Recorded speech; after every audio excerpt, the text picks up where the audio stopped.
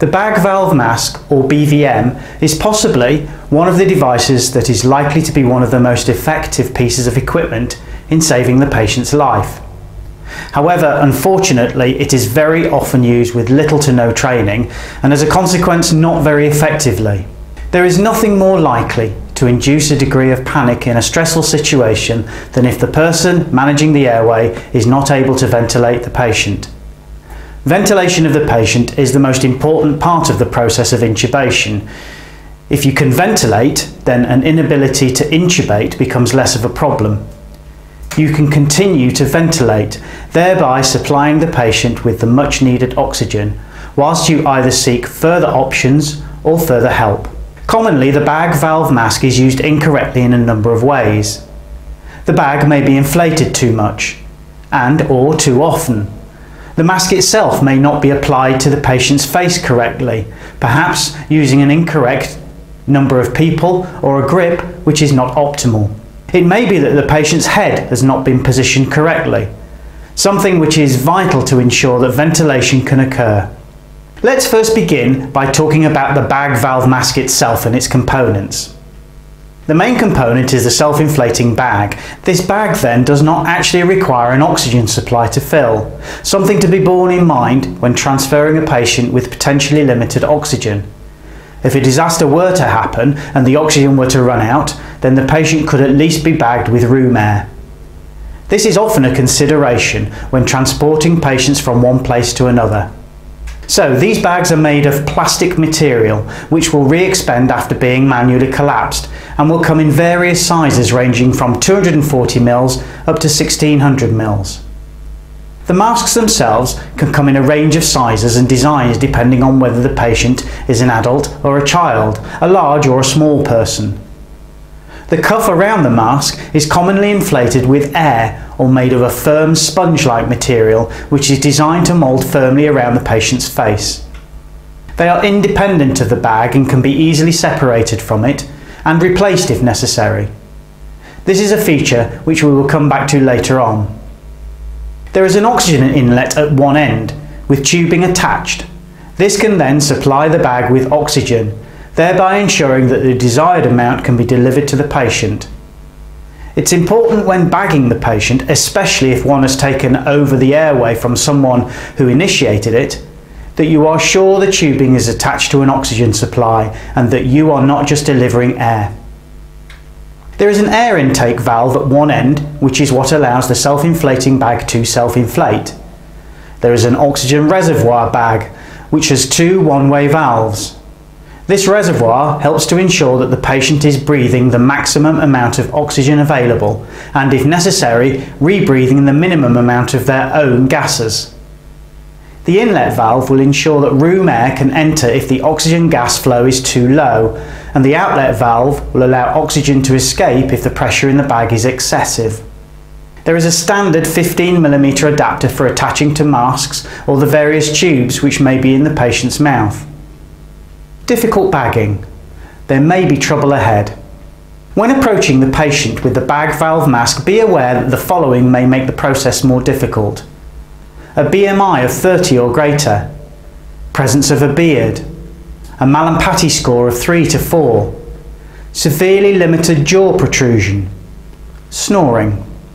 The Mallampati score is a way of looking at the patient's airway pre-intubation to judge how well they can open their mouth. The score ranges from 1 to 4, with 1 being the easiest airway and 4 being the most difficult. This is a visual scoring system and relies on some subjectivity. Realistically, one is unlikely to be able to do this in an emergency situation. Preparation, preparation, preparation. The key to being able to bag the patient effectively relies on some important preparation. Firstly, we need to consider the position of the patient. Hyperextension of the neck. The head tilt chin lift may help open the airway in the first instance, but it might not be the best position for the patient to be in if they're about to be intubated. The ear of the patient should be level with the sternal notch in order to ensure that the plane of the mouth and the larynx are in alignment.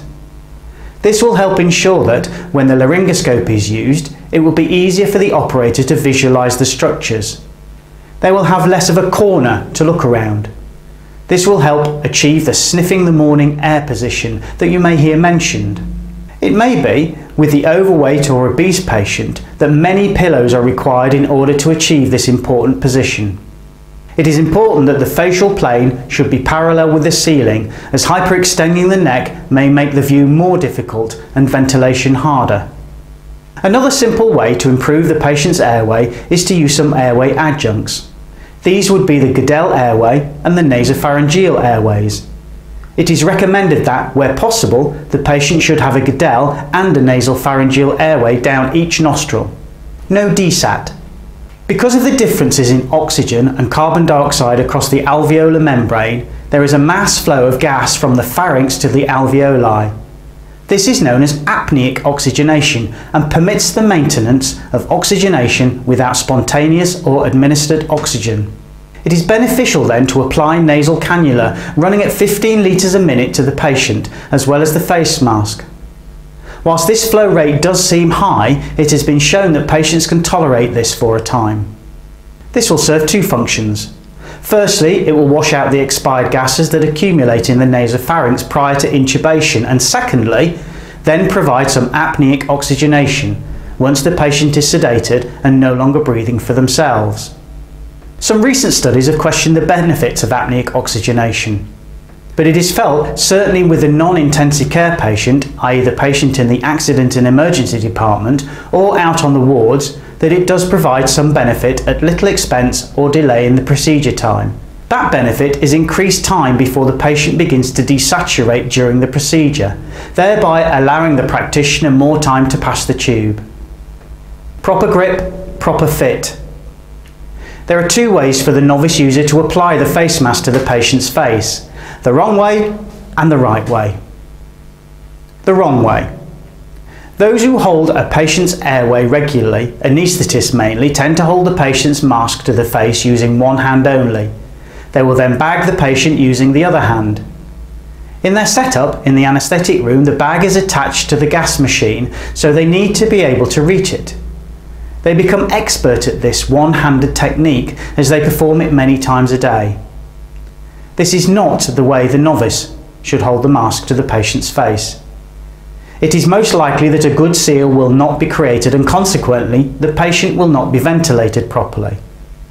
The other problem with this technique in the hands of the novice is that they will become very quickly tired and their ventilation will become even less effective than it already was.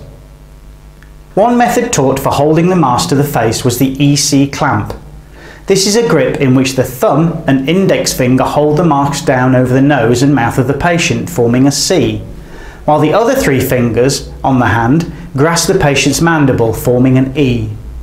This could be done using one or two hands, but once again in a novice's hands, a two-handed grip is more appropriate. The right way. The better grip, however, would be the thenar eminence grip. With this method, the face mask is first placed over the bridge of the nose and mouth and then held in place using a jaw thrust manoeuvre with the index and second finger of each hand and maintaining mask contact using the thumbs. This has been shown to be a better technique. Note here that you are not pushing the mask into the face but rather lifting the face into the mask. This will lift the soft structures of the oropharynx away from the posterior wall and give you a better airway to work with. This is therefore a two-person technique. One person will hold the mask in place and the other will then squeeze the bag valve mask.